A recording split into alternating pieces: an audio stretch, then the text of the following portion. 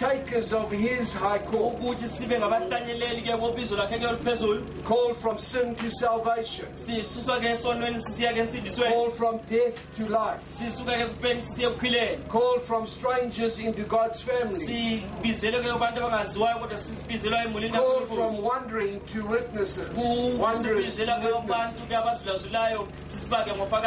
We are partakers of a holy calling. Hallelujah. We are called to be separate from the world. We all know the verse. So come out from amongst them and separate yourselves from them. And touch not the unclean thing. Hallelujah. Hallelujah. That's for another day. We're coming back to that puppy. We are partakers of a heavenly calling. This life is a race.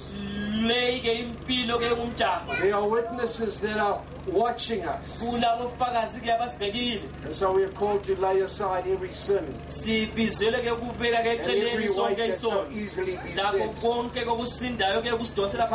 Hallelujah. Hallelujah. Beloved, sometimes life is a struggle. One day it'll be behind us. But then that's when the Lord comes. I want to wrap up. See, we've got to hang in. We've got to stop looking back at the past. And I believe instead we've got to look forward to the future. Can you say amen this morning? I tried to just build a picture of what I believe God wants to see. Amen.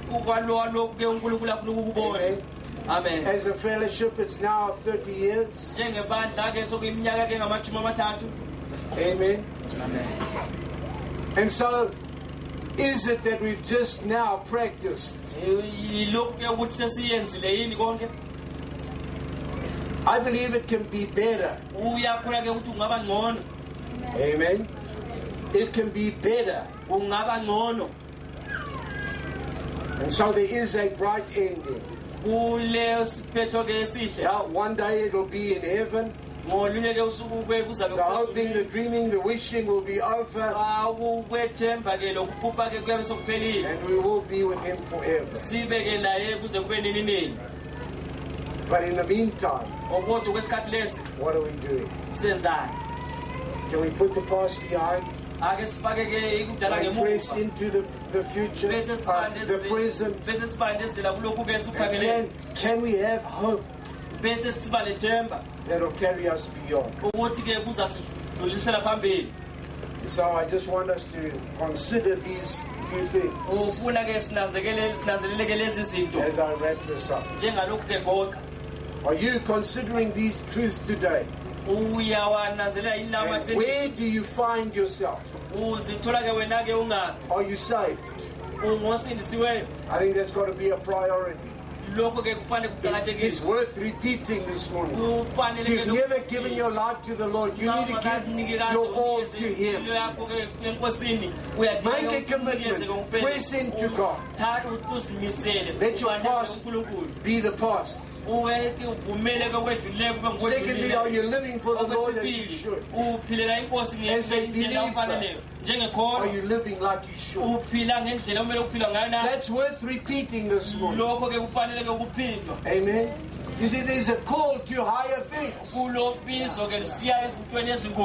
Are you living for the future, or are you stuck in the past? Are you pressing for the mark? And are you reaching for the prize? That's as an individual. What about the church? The question I've got to ask is, are we on track? Is all as it should be? Are we effectively doing the Lord's work and will? Today, as we celebrate these 10 years, I want to just say it one more time.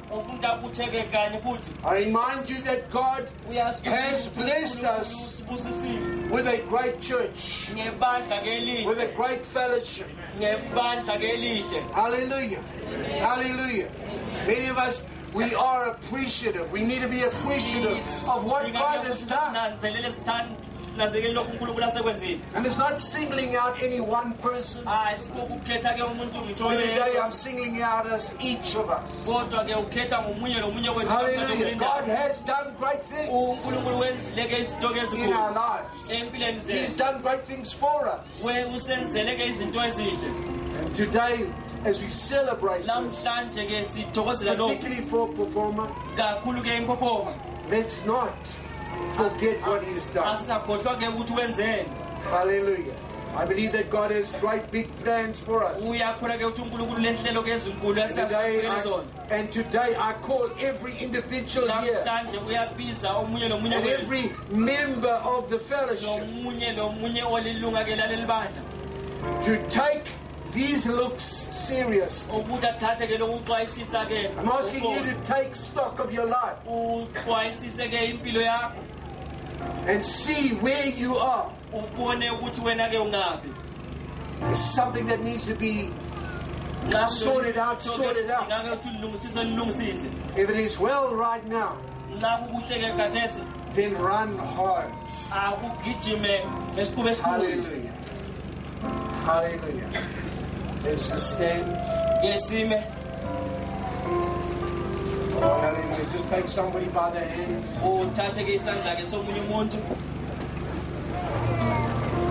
Just hold it for a moment. Oh, hallelujah. Hallelujah. Just bow your heads.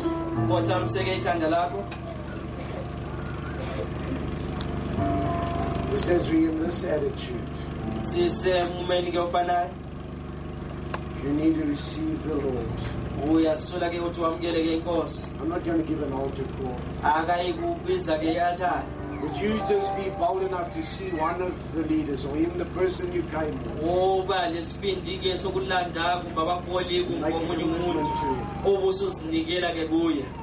Beloved, for the rest of us today, particularly for the church at Mpopoma, we want to thank God for what He has done. We want to bless Him and give Him thanks. Father, I thank you today. Thank you for the great thing you have done, the way you have moved, the way you have undertaken, the way you are just undertaking day by day. Father, as an assembly and as believers, as we just join hands, Lord, and as Father, we just acknowledge your greatness today. I thank you that in the days that lie ahead, Father, as we take stock of the past, we'll see that there's much, much more ahead of us. And Father, as we press in to what you have for us, and as, Lord, we press hard and lay hold of what you have for us, I thank you. There's going to be great joy and great excitement. So, Lord, I just pray for each one here, partakers and participants of what you are doing, Lord. I just give you praise, Lord. Father, I thank you for touching every one of our lives. Today, Father, we are just so thankful that it's you who's made a difference. It's you who's changed us. It's you, Lord, has caused us to be new creatures, a new creation in Christ Jesus. So, Lord, we owe our all to you today. Father, I thank you that the prize is more precious than the past. So, Lord, we press in. We run hard. Give us, Lord, the stamina. Give us the heart to see what you want and to pursue it, to chase it, to run after it, Lord, individually and collectively. So, Lord, we just bless you today. Thank you, Lord.